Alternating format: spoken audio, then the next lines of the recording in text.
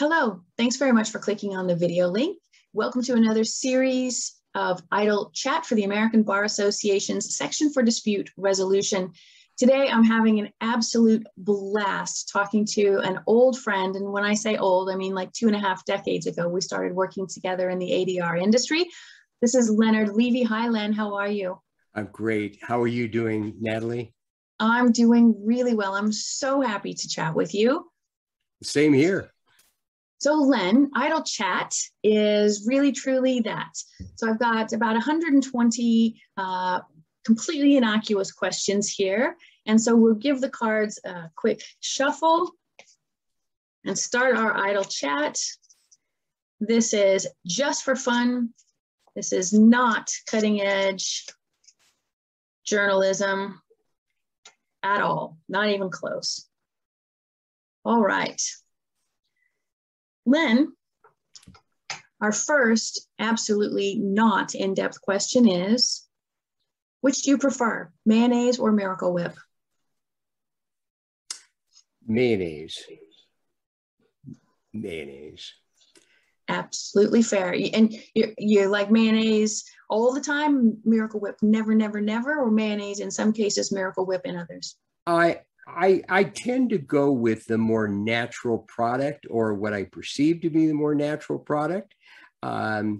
Mayonnaise, the one time I really hesitate to use mayonnaise at all, though, as a matter of fact, I won't, is on French fries. I will not do that. Sorry to all the Canadians who are watching. Yes, I'm sorry.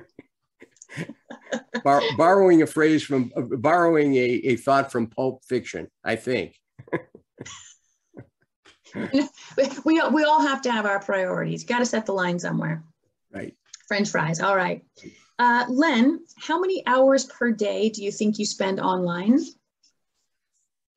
Well, the accurate answer is way too many.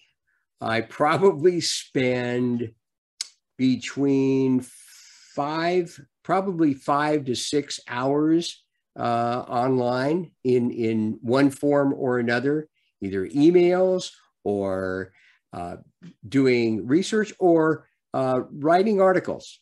And that's the writing articles part is the part that takes the most time, I think. Right. We're all online a lot, especially during the pandemic. It seems to have doubled nearly. Not to mention, by the way, Zoom mediation and Zoom teaching, which does consume some time too. It does. I'd say the bulk of my time is spent online now. Len, what is the most interesting building that you've either seen or actually had the privilege of being inside? Wow, the most interesting building. I would have to say the Sears Tower in Chicago. And the reason was that it gave me the opportunity to do something that scares the living daylights out of me, and that is to stand in a plexiglass enclosure with the plexiglass below your feet as well, so that you are suspended 100 stories or more above the street. That one, just thinking about it, makes my palms sweat. But that, for that reason, was a very interesting building. You know, I have the utmost faith in engineers, and I'm still going to go ahead and take a hard pass. That just that just sounds like no thanks. No, good for you. I'm so glad you were able to, get up there and walk on it and look down. Right. Right. All the power to you. But oh man, I don't think that's for me. Now, Len, I know for a fact that you're a big fan of books and reading and knowledge and research, etc. But what's your favorite medium? Are you an ebook, a paperback, a hardback? What's your preference? I like hardcover books. I really prefer, I mean, soft cover is fine too, but there's something about a new book that has just come out that gives you, and it doesn't matter what type of book. It doesn't have to be, it can be fiction. It could be a book in the mediation world. It could be anything, but there's something about a hardcover book. It's like somebody has put effort, not just to write this book, but to get this book into a form that is lasting.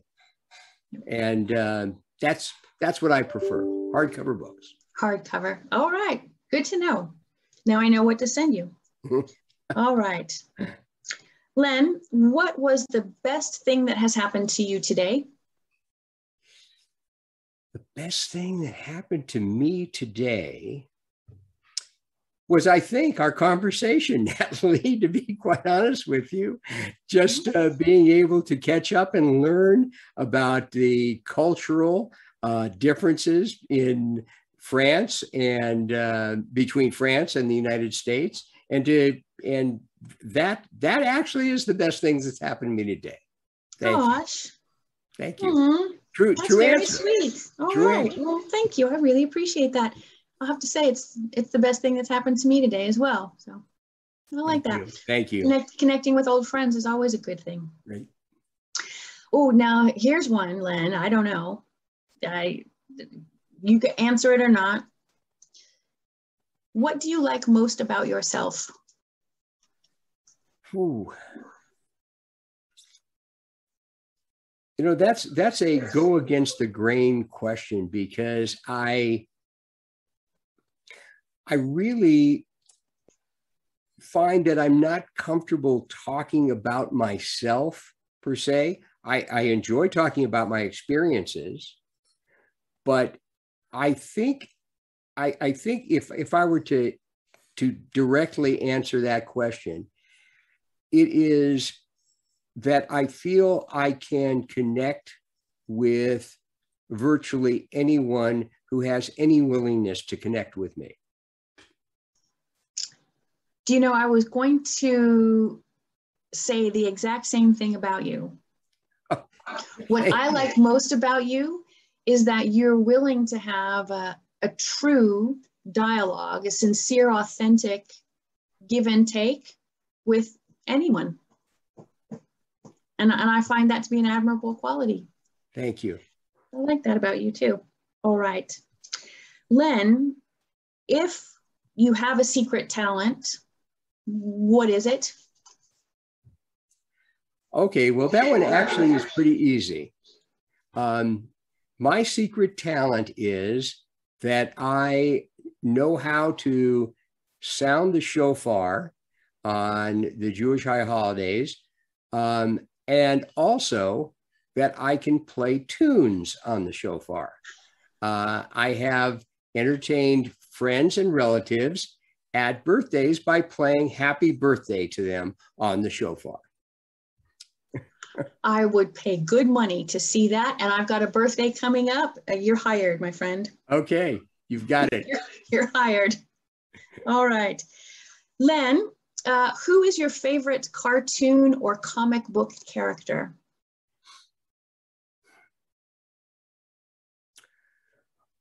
Well, let's see. Cartoon or comic book character? I would have to say that Superman, because Superman is really someone who has had to get things under control. He was born with superpowers. Well, he was not when he was on his planet of Krypton, but when he came to the world, he had superpowers. And his entire life was learning to be responsible with those superpowers, as opposed to figuring out, like so many people who, you know, so many of the characters that have come up, figuring out how to do things with the superpowers. There's a control element there, a self-control element. And I think that's an admirable quality in Superman. I'll be on Team Superman. I'm a big fan. Big fan. I like that one. Len, what outdoor activity haven't you tried yet, but you would like to? Ooh, well, let's see. At my age, at my age, the outdoor activities, things like rock climbing, things of that nature, that's not going to happen. The outdoor activity, I think that I would like that I have tried once actually, but I would like to try again is surfing. I would really like to surf. I don't need 100-foot waves. I just want to stand up on a board and ride it in. You know, you're in LA. I hear that, surfing is maybe a thing there, and you could give it a shot. I've heard that. Yes, I've heard that too. Yes. Of course, it could be just rumor. I don't know. I don't know. Len, can you do the Vulcan hand greeting? I can. Look at that. All right. Okay. Way to go, recessive genes. Right. All right. By the way, I will tell you something about the Vulcan hand gesture, which Leonard Nimoy actually came up with. It is a variation on a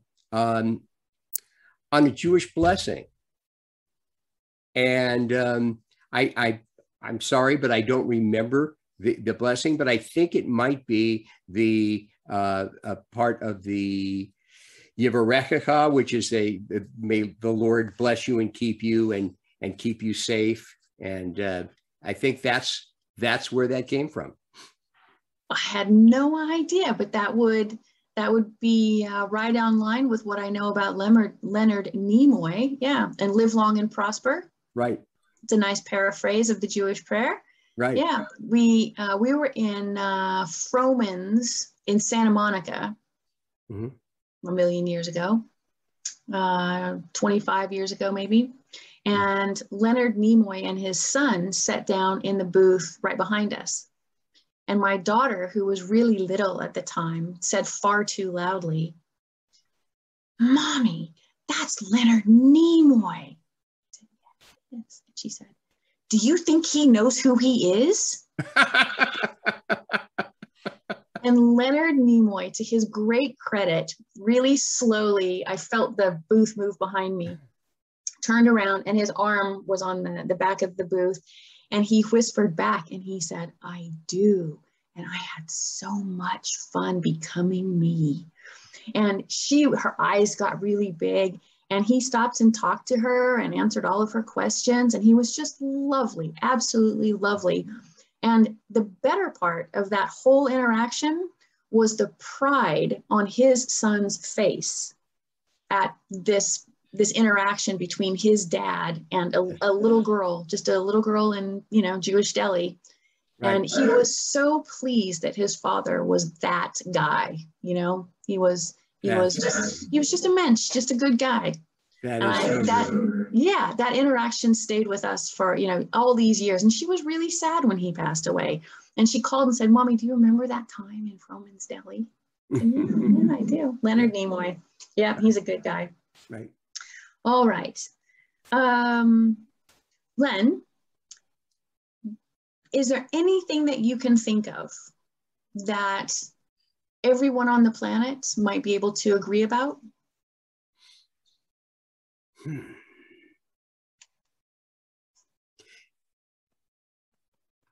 I think that, this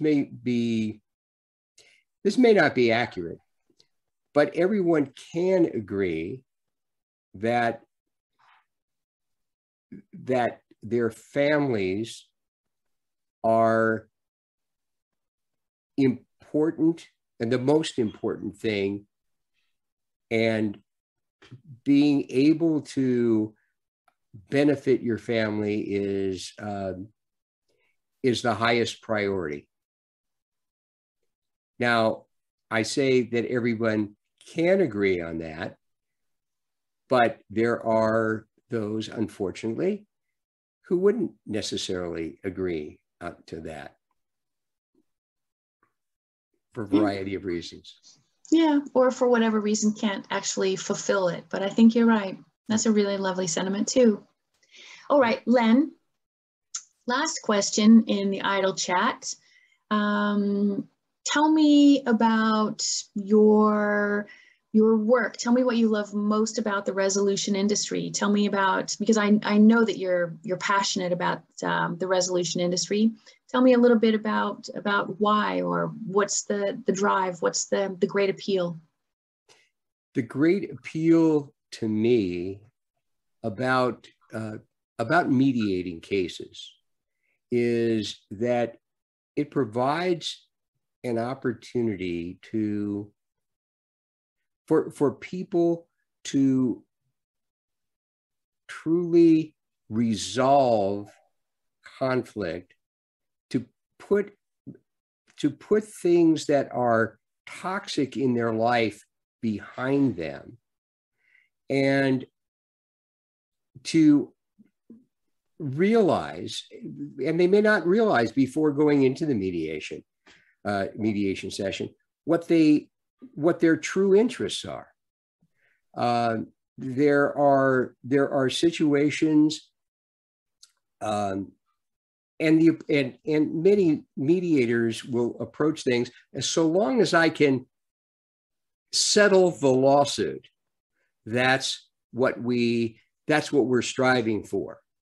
But I think we're striving for more. I think we're really striving to resolve conflict.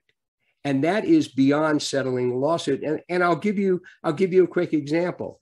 I mediated a case a number of years ago involving two songwriters.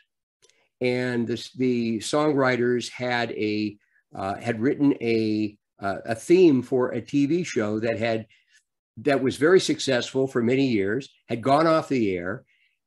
They had a disagreement about various things, supposedly didn't like each other. And their group had split apart, and there's nothing really to argue about until the TV show was picked up on syndication. And then they had these royalties to fight about. Okay. So we mediated, and we've spent the day, and for not a lot of money involved, in resolving the lawsuit. Nobody left after the mediation was over.